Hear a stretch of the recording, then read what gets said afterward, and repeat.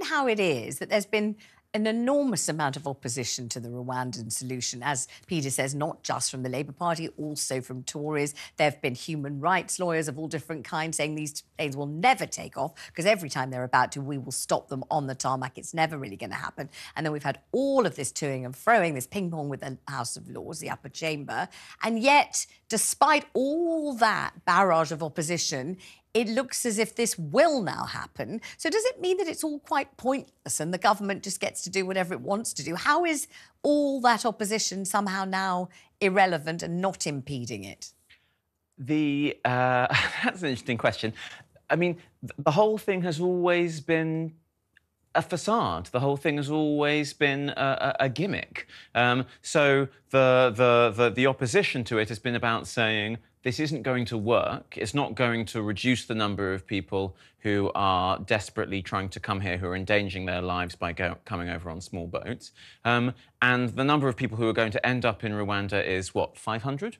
Yeah, maximum a few hundred. Under the current deal, but that could then change. Mm-hmm. OK, sure, yeah. But, like, you know, given the enormous disruptions that we've already seen in Rwanda and all of the things that have gone wrong with it so far, I don't think any of us can feel particularly optimistic about that. Let's bear in mind also that, you know, whilst Rwanda has been training people up in order to implement our British government policy for us, they've also been massacring innocent people in the DRC and looting their homes. So I'm not really sure that this is a government that we should have much trust with. When the Israeli government tried to do a similar kind of deal with them several years ago, they lied to them and messed it up.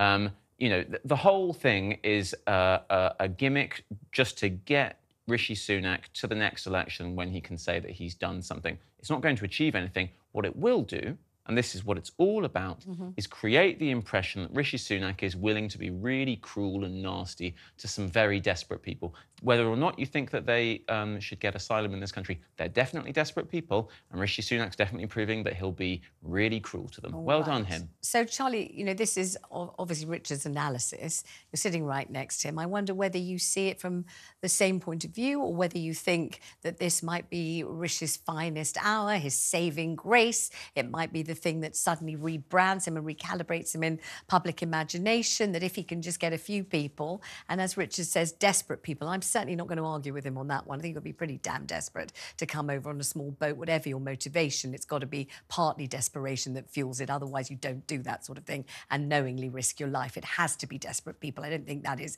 a controversial view. I think that's absolutely a sensible response from Richard on that particular part of his response to this plan.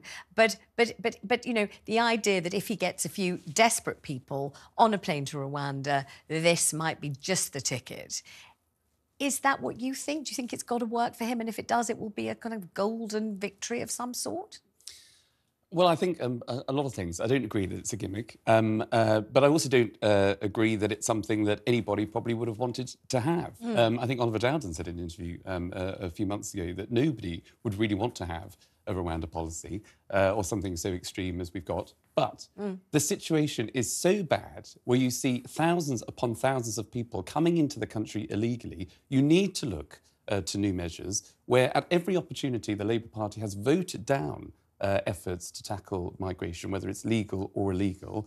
We now have a policy that is in shape, that is in place, where Rwanda is a safe country, where a lot of work has gone into, I think, making sure that the people that do go there will be treated This is accordingly. despite the fact that our own Supreme Court said it was not a safe country. And our own court, the one that we're meant to obey and believe in and abide by its decisions, that's where it wasn't some strange alien foreign court. It wasn't the, you know, much deplored European court. It was our own. Our own Supreme Court here said, no, it's not a safe country. And then you're sitting here, and so is Rishi Sunak standing over there saying it is a safe country. And I think the ruling that the Supreme Court came to was on a technicality rather than an overriding statement that Rwanda simply isn't safe. If it wasn't safe, I don't think the UK government, well, I certainly wouldn't be supporting the UK government or any government that wants to send people to somewhere that isn't safe or where there aren't those protections in place. Is it true, though, Charlie, that there still isn't really any sort of coherent, and you can all pitch in on this one, that there isn't really a coherent plan for what is meant to happen to those people once they finally get off the plane I think there is at a the plan. airport? What is meant to happen to them? Well, the plan is that they go and live there and that they are processed and that they live in Rwanda. That's the plan, and they can't come back. They can't ever come back. They can't ever come back, but is No. there work for them there? Is there any kind of industry that they can join? Are there any kind of Rwanda structures to kind of employ them and give them a life? Well, Rwanda has been given a lot of money to get these people into work and to get them to have some sort of life there. You can certainly argue, as my two fellow panelists have, in terms of whether it's a safe country or not. And actually, the point, I mean, you're right in that it was a technical thing, but to be very, very clear with the Supreme Court, they were essentially saying that Rwanda wasn't a safe country, and now the legislation is saying, well, actually it is, and that's what makes it a safe country. I don't think much has materially changed in relation to the safety or otherwise of Rwanda.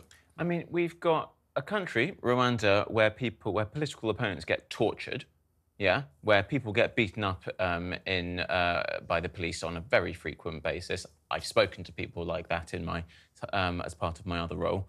And then we've got in the UK a government that thinks that the right way to push through public policy is to have a law that says black is white and white is black. You know, it's like 1984. What is particularly appalling about this is that there are actually some sort of fairly simple, not cheap, but fairly simple things that we could be doing right now to start dealing with the problem at home, right? We have a huge backlog in this country. That is because George Osborne, David Cameron and the Conservative Party defunded our border services. So you don't have proper funding for the people who are supposed to be processing these claims.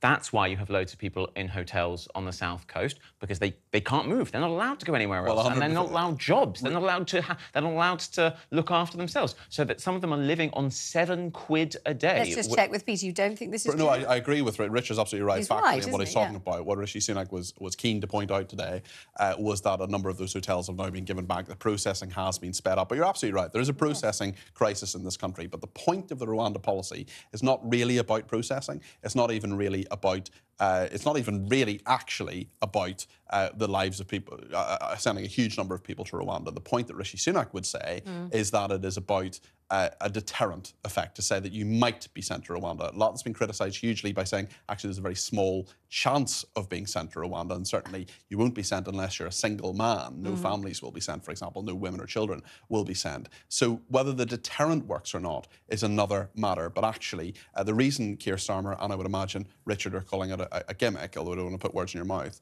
is that it is such a small policy affecting such a small number of people. And the real problem and the real thing that we need to deal with is, why are these people coming across in the first place? How are they getting across? And to disincentivise them in some way from doing so.